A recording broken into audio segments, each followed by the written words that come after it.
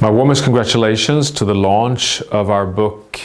Big World, Small Planet, Abundance Within Planetary Boundaries in Estonian. This is a really important accomplishment of launching our book in Estonia to reach the wide, very important audience in a country that has meant so much for environment and sustainable development as Estonia.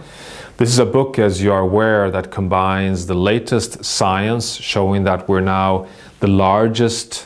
driver of change on planet Earth. We've even entered a whole new geological epoch, the Anthropocene, which means that we are now undermining and putting at risk the stability and the resilience of the Earth system, which is why science has brought forward the whole concept of planetary boundaries, which defines a safe operating space for a human future on planet Earth.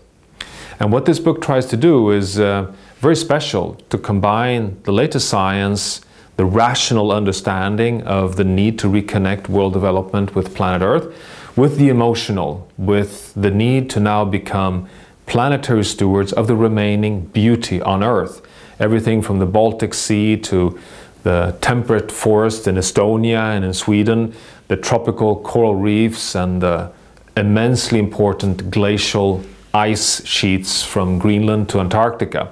that we now actually have to become planetary stewards, and that I believe personally that we need a mind shift where we reconnect our own prosperity with the biosphere, and that this is not only a question of science, it's also a question of values. And therefore I'm so particularly excited of now being able to share these insights from science and photography with such an important audience as